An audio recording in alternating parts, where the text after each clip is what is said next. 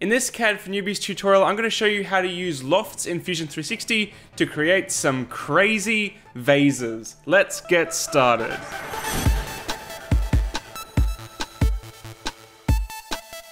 How's it going, guys? Angus here from Makers Muse. So in previous CAD for Newbies tutorials, the features we've talked about in Fusion 360 were all kind of self-explanatory. I mean, we had extrudes and revolves, and what they did kind of made sense in the name.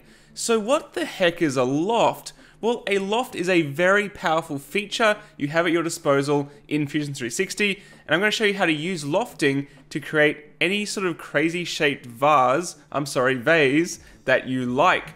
And it's actually one of the more powerful tools you can use in Fusion 360, but it's actually one of the more unpredictable tools. So it's definitely a more advanced feature to start using once you've mastered extrudes, revolves, and even considering mastering sweeps. So if you haven't seen those videos, and also my basic beginners ones in sketches for Fusion 360, go check the original playlist because you want to start from the beginning. Starting from here might be a little bit difficult, but see how you go. So what is lofting anyway? Well, lofting is a CAD term used to describe the creation of 3D shapes using profiles, guidelines, or guide rails. Lofts are standalone, in my opinion, as a very powerful way to quickly create very organic 3D objects in a parametric way, in that you can go back and quickly change your original profiles, your sketches, and update your loft. But the actual lofted shapes have a very organic, sort of flowing feel to them. You can create very complicated shapes very easily using lofts. This does definitely have a disadvantage though. Lofts can be very difficult to control, and they can fail for no apparent reason, so they can be quite frustrating to use as a beginner when you're trying to use lofting and you're not quite sure how it's working. So in this video, I'm going to give you the rundown on how lofting works in Fusion 360, and we're going to draw some crazy shaped vases or vases that you could then go and 3D print. So let's start at the beginning. A loft at its most basic form only needs two profiles offset from each other, and then the lofting command will join those two shapes by gradually morphing from the original profile into the finishing profile. At its most basic, that's what a loft is, but obviously they can get a lot more complicated than that. You can have a lot more profiles, and you can have guide rails which then help control the curves. So let's draw a very basic loft right now. I'm going to create a new sketch on my top plane here, hit C for circle, draw a nice circle there, and stop sketch. I'm not even going to bother dimensioning it, not going to worry about that for this. And I'm going to create an offset plane. So construct, offset plane, and I'm going to offset it 100 millimeters, like that. Now I'm going to create a new sketch. Create sketch on this plane. But instead of drawing a circle, I'm going to draw an ellipse. From this point out to here, like that. So two similar shapes, but they are very different. And what I'm going to do now, stop sketch, is I'm going to use the lofting feature to morph them into a 3D shape. So create and loft, and the lofting window pops up. So the selection order in lofts is very, very important. You want to select in the order that your part will be formed, not randomly and not arbitrarily, and it's very, very critical you get this right because it will cause a loft to fail if you get it wrong. So I'm going to select my first profile here, and then the second one here. And very quickly, we have formed our loft. Now, this is a very, very basic loft, as I said, between two shapes. But as I said, lofting as a beginner can be a little bit daunting, trying to figure out why it may be working or why it may not be working. And it comes down to these guide rails here. So you can see this path up here is the path the loft takes, but you can move them. And as you move them, it kind of twists things up. But as you can probably imagine, if I keep pulling this around, it's going to get to the point where it fails. Now, in the previous CAD for Newbies video, we talked about sweeps and mentioned how they can't self-intersect or they'll fail, and lofts are very similar. If a loft self-intersects, it's game over, it will fail. You cannot form a stable three-dimensional object or three-dimensional form with a loft that intersects itself.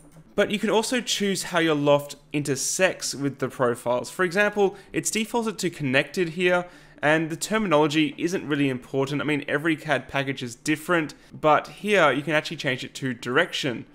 And what this is doing is changing the loft's beginnings to be basically perpendicular from that profile. You can see if by pulling this out, you can sort of change how far that carries out. Now that might be what you want, or you might want it to just immediately carry the shortest path to the next profile, which would be this sort of straight line here. So in most cases, you'll want this guideline to just be what it automatically generates. But what if you want to give it a custom path to a custom guideline or guide rail? Well, you can draw one. So I'm just going to cancel this, and I'm going to do a new sketch, create sketch on the front plane. So we've got our two profiles. I'm going to draw a kind of wavy guide rail. So sketch, and I'm going to choose spline, select the edge of our profile, and then just kind of draw kind of a wavy rail like that. I'm just going to move it around a little bit so it's not too ridiculous. But yeah, let's go with that. Let's see how that goes. Stop sketch. And again, create, loft, and it's automatically selected one, which I don't want, so get rid of that. So circle, and then my final profile is the top, and then our rail, we can select this line here. And it will conform our loft to that rail, which is pretty cool actually. And it, as you can probably see, opens up a very real possibility to create very organic, complicated shapes with only 3 sketches and 1 feature. Depending how many profiles you have, and keep in mind again, it can get more and more complicated as you add more profiles, you can also close off a loft. So you have this closed option, and you can actually select all the way around and complete an entire ring, for example, of different shaped profiles and join it back together. A little bit advanced, I'm not going to show it in this CAD for Newbies tutorial. It's something that I rarely use myself, but it's something to keep in mind. If you want to do something like that, it is possible. Just be prepared for a bit of trial and error when trying to make that work. So let's put it all together and make one wacky vase. So let's go to create sketch and top plane. So for my vase, I'm just going to say both. So I want a pretty decently sized base so it doesn't fall over. So I'm just going to make it 50 millimeters in diameter. That looks good to me. Stop sketch. And again, we want to create an offset plane from our original sketch. 50 is fine. This is going to be the middle of my vase, and then I'm going to create another offset plane, to 50 again from the top. So it's going to be 100 millimeters overall in height, not very tall, but I'm going to have 3 profiles in total for my loft. So I'm going to select the middle one initially, create sketch, and I'm going to bring out the old spline tool. So splines are a nightmare to dimension, so I'm not even going to bother, but I'm just going to make some crazy wacky shapes with my spline, like this. Kind of looks like Ditto or something. Done. And again, create sketch, my other offset plane. This is the one at 100 millimeters. I'm also going to go to sketch and spline and just create one that's even further out. Maybe it intersects itself in a few areas. Like that. I'm going to move some of the points in a little bit closer. Maybe a little bit further. That looks pretty good to me. Pretty crazy. Yeah, I like that. Okay, stop sketch. Now let's loft this bad boy. So let's go to create, loft, first profile, or had a point selected. Again, remember selection order is very important. So, nope, get rid of those. So, first profile, second, third. So already it's pretty nuts. I mean, it's going from, you can see how lofts are very powerful. It's going from this circle, then turning into this spline here, and then following onto another spline here at the top. Again, we can change how it flows off from our first profile. So I can change it to direction there.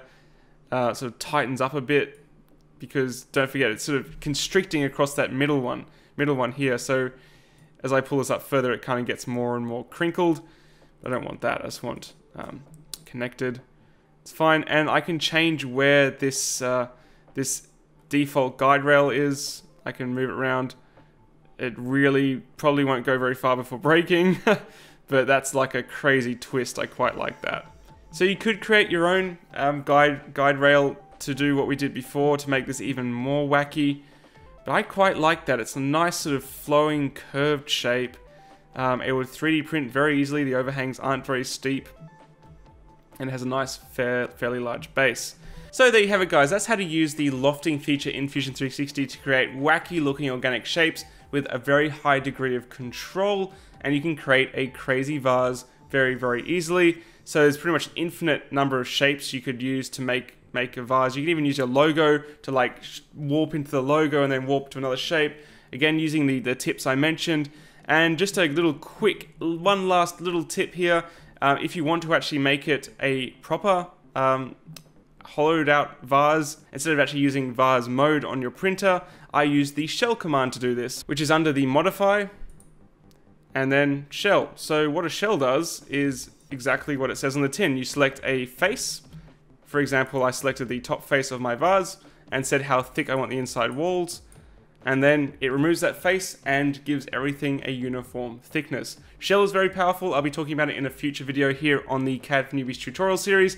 And if you enjoyed this video, guys, please do consider subscribing. It's currently 1 AM. I love bringing this sort of content to you guys. I live for it, and I hope you found this video useful. So until next time, guys, I look forward to seeing you again very shortly here on Makers Muse. Catch you later, guys.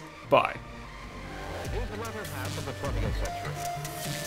Man has sent rockets into deep space. He has placed satellites into orbit.